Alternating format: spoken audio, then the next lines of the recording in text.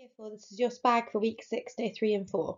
So before you watch this video, you should have already seen the Pixar short version of Presto, which is talking about the magician and the rabbit. You should also have read the Waggle before you start this and found out the meaning of any unusual words that you're not sure of. So, paragraph and sentence. Okay, so on day 3 you've got paragraph level analysis. You can see that I've chosen some of the sentence starters for an example. You might have some different ones, but these are just the ones I'm going to use in this particular example. So it asks you to match the titles to the paragraphs. You can see that I have got 5 titles, and there are 5 titles in your Waggle apart from the introduction, because in the newspaper article the introduction is slightly separate and not part of the main piece of writing. Use my examples to write your own titles. So that's the first thing you do. You can see that I have chosen to look at a fantastical future, and I've rewritten my own version as a prosperous future friendship. Now I've had to look back at the paragraph to do that, to try and find out what the paragraph's about, and try and find a short, snappy way of explaining that. I want you to try and think of a different one you could use. Don't just change the adjective, see if you can re-explain it. So, you can see my pink sentence underneath. The title is a summary of the paragraph because it explains that the rabbit and magician were friends at the end of the show, whereas earlier in the show the rabbit had been torturing the magician. Basically, my 1A is explaining my noun, my friendship. It's explaining why friendship is useful in that paragraph and why therefore it's good in the title. Why is it relevant, is basically the question. 1B. Now before you start your purple sentence, check that you've got some adjectives in your title, because if you've not got enough words in your title, you will really struggle to do a second sentence. So, a prosperous future is basically what I'm talking about in the second one.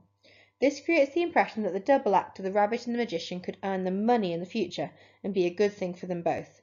So, obviously, we've used the word future in the example, but there's also in the title. The word prosperous means that it's going to earn them money. That is actually what it means.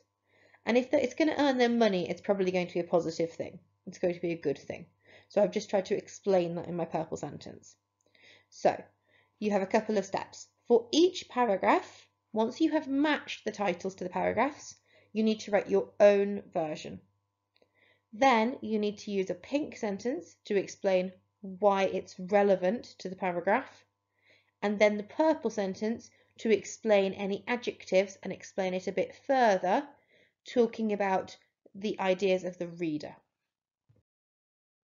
So, day 4 is sentence level analysis.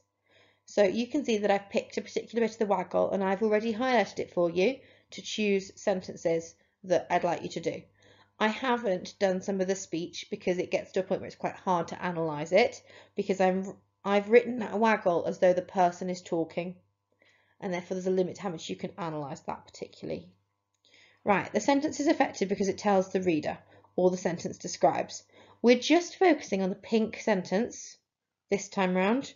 You will work on the other ones next week.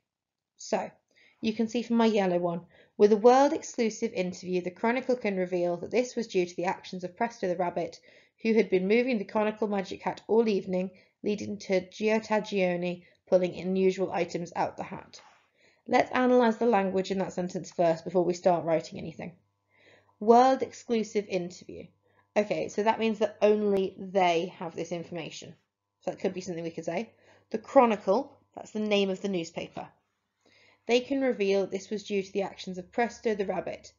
I think that's the first time that it actually tells us the name of the rabbit, so it might be an important detail. It explains that the rabbit had been moving the conical magic hat all evening. So it's saying that he's responsible, so that might be something we need to include. Leading to the magician, be careful on that spelling. The reason it's that spelling rather than having simplified the name of the magician is that it's actually mentioned in the video because you can see the posters of his magic act. So it leads to him pulling unusual items out of the hat. So you can see my pink sentence. The sentence describes that the rabbit was responsible for the problems of the magic hat trick that evening. I think that's the main point of that sentence. You might disagree, see if you can rewrite it, have a think about it. But the whole point of the pink sentence is not to repeat the sentence, it's to pick out the key information. What is the reader learning that they did not know before? What's the new information of that sentence? Okay, have a go at finding the purpose of each sentence. You can see as an example, I've just listed 1A, 2A, 3A, 4A, 5A for each of the sentences. You should have already looked at any vocabulary you don't understand. So spend some extra time if you're not sure what it means, trying to figure it out using a dictionary or Google to help you. You can do it. Good luck.